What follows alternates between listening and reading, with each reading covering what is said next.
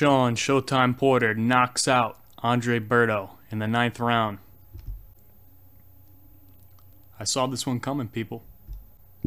In my prediction, I said Shawn Porter was going to lay a beat down on Andre Berto and probably stop him in the later rounds, which is exactly what happened. In the first round, Porter kind of felt Berto out a little bit, and after that, it was a demolition job. Porter kept throwing Berto into the ropes, into corners, and beating his ass. Porter showed that he's good at fighting way outside and then fighting on the inside. As for Andre Berto, it doesn't look good from here.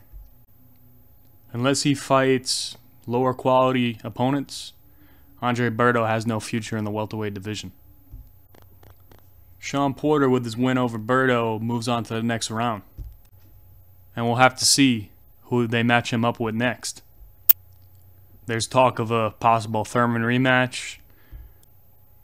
In the post-fight, they interviewed Thurman, and he didn't seem too enthused to take on Porter again. But we'll see. A real fight that I'd like to see Porter in is with Errol Spence. It would be interesting to see how Spence could deal with Porter's offense. Pretty much any fight that they put Shawn Porter in is going to be an exciting fight.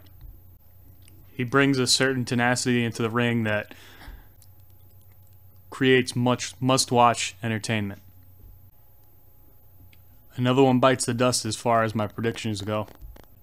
Still undefeated. But we'll see if we can keep the streak going.